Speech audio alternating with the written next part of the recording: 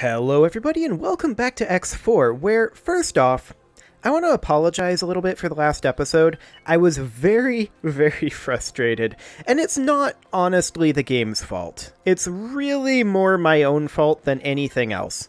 But I also want to provide a little bit of context around that. I have a very limited amount of time to make each one of these episodes, and I was basically out of time. I knew when I made it that it wasn't a great episode, right? And I'm pretty sure I even apologized for that during that episode, but I just don't have time when that happens to make another episode or to try again or anything like that.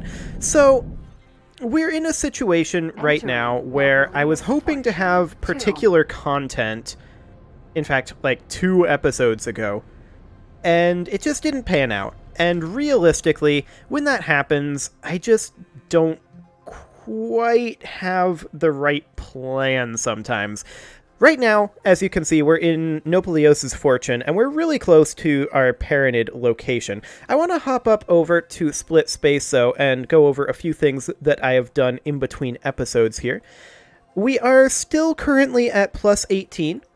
But that's okay. We're going to work a bit on the Paranid storyline, and also I did want to address one more thing, but I'll actually get back to that, because we're currently building a station up over here. Now, this is a contract station, and this station will potentially, I don't remember how long it takes to build each of these things, but this station will potentially get finished this episode, and I don't know if that'll push us up to plus 20 or not. I'd be a little surprised. I think it'll push us up to plus 19, something along those lines anyway. So I did want to mention I had multiple people contact me about the situation with repairing leaks. I am aware now that it's a repair mission, not a decryption mission, and that's obvious enough from the name, right? But I do think that there is a small criticism of the game to be made in that when it tells you that you failed the mission, it says failed because you were detected, but you were supposed to be there, and I do think that that failure message is a little bit confusing. So I think that a decent quality of life change, and this is by no means a high priority thing, would be for them to reterm that from failed from being detected to something along the lines of communicating to the player that they aren't supposed to be decrypting this, but rather repairing it. Just for people who are as dumb as I am. Okay, so let's move forward up over this way. And we're going to get to plus 20 with the free families soon enough, but it will not be currently. Flying to HE Gen Local Highway Entrance 01 Macro. Nice. I like it. Highway. Okay. So we are actually making our way up over this way, which is, I believe, like right next to the superhighway. In fact, we'll just set this to active. There we go. Engaged. And we'll just fly to the rendezvous point instead. Excellent. And yeah, ultimately, it's not the game's fault that I was having those frustrations either. It was more of a fault with my stringent schedule and the game. The meeting point. Okay. It's right below the highway. Now, where's that informant got to? I don't know, but it's been a while since I was told to come here. But as I was saying, it was more a problem with me than with the game. Or more specifically, just frustrations with the amount of time it was taking to actually get the content. It's not the game's fault. I do still believe that there needs to be a... That there needs to be... Asteroid. Where is this rendezvous point? Okay. Basically right above us? I do believe that there needs to be a progress bar for the reputation. Probably, maybe right here. Like, this could be a progress bar in the background and show you how close you are to your next upgrade. That would be a nice thing to have as well. That said, I don't really have a problem with how long it takes to get the reputation up. It's just that I was running out of time, and more to the point, I was also having technical issues, not to do with the game, but just to do with my recording setup, and that was another big source of frustration. Now, where is this person that we're supposed to meet? Presumably, this is our person that we're supposed to meet. Considering it's the only ship nearby and they're just kind of sitting here. Nova, Sentinel. So let's head on over this way. They're with the Duke's Buccaneers. We're not familiar with that faction.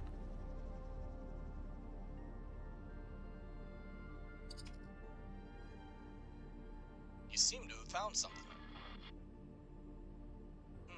The ship ID checks out, but something seems to be off.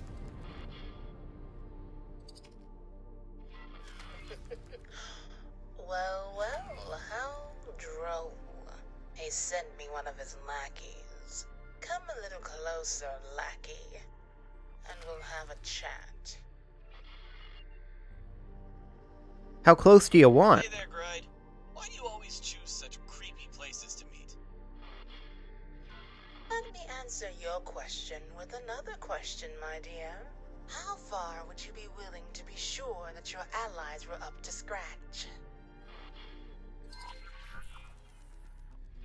What the? She started a self-destruct sequence. You'll have to abort the sequence manually, or get out of there quickly.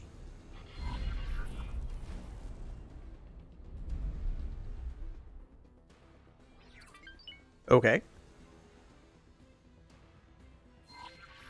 Defense drones. The self-destruct sequence was just a diversion. Hostile drones approaching fast. Heliantha. And since we're having such a nice, confidential chat, how much would you be willing to sacrifice in order to defeat your worst enemies and understand your true purpose?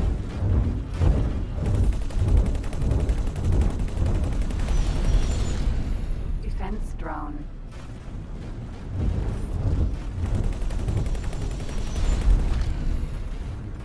Okay, we'll take these drones out. We appear to have been slightly betrayed. It's not like that's unusual or anything. Okay, one more drone, two more drones. Come here, yonder drone. You'll do. Defense drone. Automated piles of junk. Stop playing games, Gride. Defense drone. If you had riches, power, respect, what would it take for you to give them all up?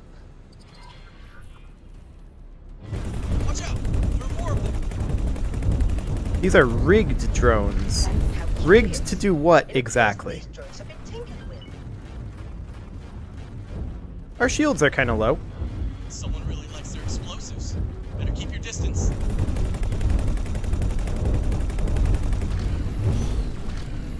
Our shields are rather low now.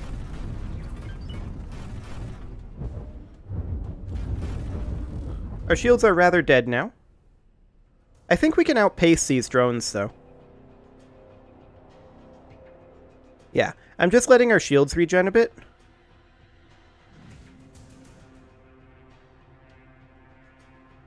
Not sure what if we took any hull damage there, but our shields were basically wiped out.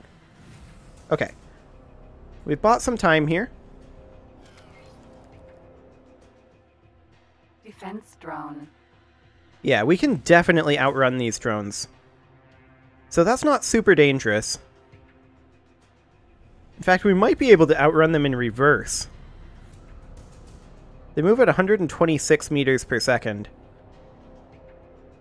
No, not quite. But we can almost match pace with them. Well, maybe. 123?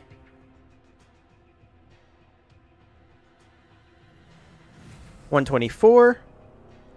Looks like we cap out at 124, so they can move 2 meters per second faster than us moving in reverse. Okay. I'm still just buying time for our shields to regen at this point. Okay. We're at about half shields, so let's just move in. Defense drone. Defense drone. Not all of these appear to be rigged.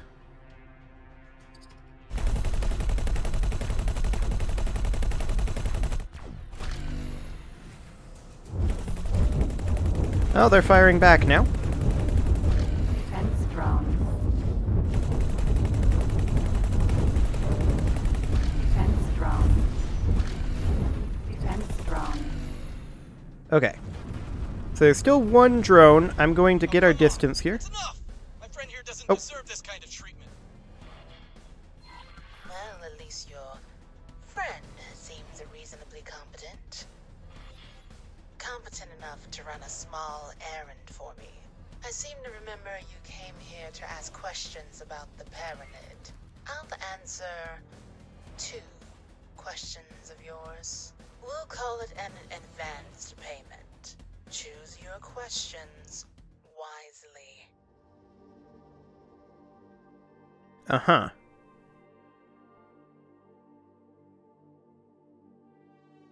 If we ask about her, we're unlikely to get any useful answers. What will this war achieve? To an outsider, it might seem as though this war has just been going back and forth with no prospect of a resolution. That's not an entirely inaccurate assessment, but it's not the whole picture. It's no accident that the military supplies for this conflict have become one of the safest investments at the end of this gate network.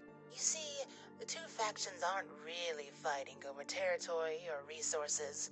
In the minds of their leaders, elimination of their opponents would actually be a tragic outcome. That's because they're fighting for the hearts and minds of their people. If one Pontifex backs down, even just a little, he'd be sacrificing his legitimacy. I imagine they must be quite desperate for an outside solution by now. Yeah, I mean, that makes sense. So that sort of a perpetual conflict like that, I mean, to a, I suppose, less militaristic degree, it could be argued that that sort of thing is exactly the dynamic at play in American politics. Or perhaps politics as a whole. But certainly more obvious in American politics than in a lot of political systems. Regardless, what drives them? Someone looking at it from the outside could easily come to the conclusion that civil war is a natural state for the Paranid society. It almost seems like some sort of expression of their psyche, always questioning and challenging one another's beliefs. Nothing could be further from the truth, however. What they so desperately want to resolve is what to them is an almost tangible geometric impossibility. Namely, there being 2 pontifices. The situation is utterly strange, tearing at their stoic demeanor and rending their perception of their own culture. It's an aberration in history that needs to be erased at all costs. All this interrogation is making me dreadfully tired. I'll get your answers eventually, don't you worry. Now, about that little errand I mentioned. You should receive your instructions right about now. Okay, so the subtitles mentioned that it was... We need to find an old stash of explosives? Oh, that sounds safe. Engage. The subtitles mentioned that it was utter sacrilege, whereas the dialogue said that it was utterly strange. This is 2 very, very different things. And I'd be curious to know which one is the intended one. Whether it's supposed to be sacrilegious, or whether it's supposed to be strange for them. Whoa! Autopilot disengaged. Okay, autopilot decided to try spinning. It was not a good trick. Autopilot engaged. Okay, let's go.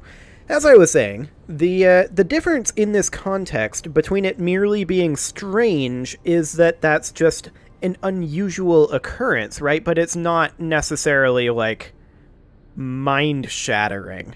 Whereas it being sacrilege, for a deeply religious society like the Paranid, that would be fundamentally potentially society changing. And that's the reason why I'm interested in the which of those was actually intended. Entering Nopalius Fortune. Because sacrilege is 6. definitely the more, shall we say, strong wording there. Anyway, we need to locate some stashes Entering of system explosives. Iris Mists. While we're on our way over there, I'm a little bit concerned about autopiloting all the way there. But while we're on the way over there, let's check in on the status of our factory up over here. Yeah, this isn't a factory, this is a defense platform. We are currently about 5 minutes away from completion on the disc defense platform, so I don't think that this is quite going to finish up this episode, realistically. But it will certainly be done either by the time I start the next episode, or it will potentially be done during next episode. I'm not sure which. But at any rate, we're going to head down over here and see if we can find ourselves some explosives, because this seems safe. Wonderful. Don't mind me, I'm just briefly tabbing out here, which is actually causing the sound to turn off. Is there an option in the options menu for that? I do prefer it when the sound does not turn off when we're tabbed out. But that does not appear to be an option. That's something I'd like to see added, actually. Again, that's a fairly minor thing, but it would be a nice quality of life option. There are some times when I want that to be on, where when it's in the background, it doesn't... Oh, what do you want, Dalbusta? You may be wondering why you're running errands for a maniac on the off chance that they might tell you something useful. Anyway, the first item on this list is finding an old stash of explosives. Hey, you've not forgotten about the task at hand, have you? What? No, I'm literally doing it right now. I don't know what you're talking about, Dalbusta. Oh, the autopilot was not on. We got it on just in... Oh, hello. Autopilot disengaged. We got the autopilot on just in time. Let's just make our way over this way manually. Oh, nope, never mind. We went too far. Engaged. Okay, so as I was saying, there are times where I do want the audio on in the background, like when I'm actively recording and I tab out to click on something on my other monitor really fast. There are also times when I don't want it on, like when I'm AFKing it and I'm recording other things. So having a toggle there is always a really, really nice thing. That said, if there can't be a toggle, I would prefer... Autopilot disengaged. Please, autopilot. If there can't be a toggle and it has to be one or the other, I would prefer that it mutes in the background. That would be my preference. But for right now, there is no such option. Also, it drops the frame rate when I'm tabbed out. Again, I like that most of the time, except for when I'm recording. And there are some games that have an option for what the background FPS should be. And again, I wish that that was an option here. That would be a nice thing. But none of these are particularly high priority changes, right? This is all just nice things to have. So let's come on up over to the empty space over here and see if we can locate the old stash of explosives as the cat starts going nuts about wanting out. That's okay. When she's in here, she's quiet. And that's the important thing. Okay, where is this old stash of explosives at?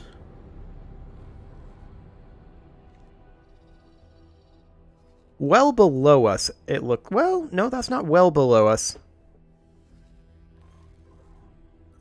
I guess we'll hop into long-range scan mode and see if we can find it.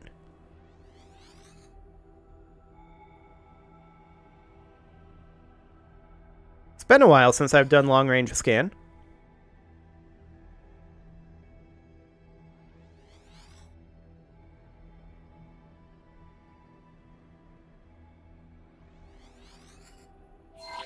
There it is. Unknown object. It's a lockbox. That is a potential issue. Okay. So we need to bring in... Let's see, the Elite Vanguard is supposed to be docking on the Cobra, which it's still quite a long ways away from us, right? Okay. The reason this is a problem is because I tried to open a lockbox for a mission previously with this ship, and I just could not get the weapons to target the locks. I did create a specific weapon group for it, and I tried it with both types of weapons. But these weapons appear to just be too bulky to aim at something like that, which is why I was hoping the Elite Vanguard was here. We don't really have anything in the spacesuit either that could do that, and if I were to just shoot at this, well, we would almost certainly end up blowing up these explosives. We're going to come in here, and I'm going to make a save, even though that's going to take a million years. I'm going to go ahead and save this. Okay, so the save does take a while. I mean, I get it. There's a million things to save in this game. But the reason I'm doing this is because I want to do a little bit of testing here. I'm quite certain that we're not going to be able to open this episode because we're going to need to wait for the small ship to get here, which it's still quite a ways out. I mean, it's on its way, but it'll take it some time. But if these blow up, well, that would be a bad thing. Let me get this straight. The stash of explosives is hidden inside containers that are explosive.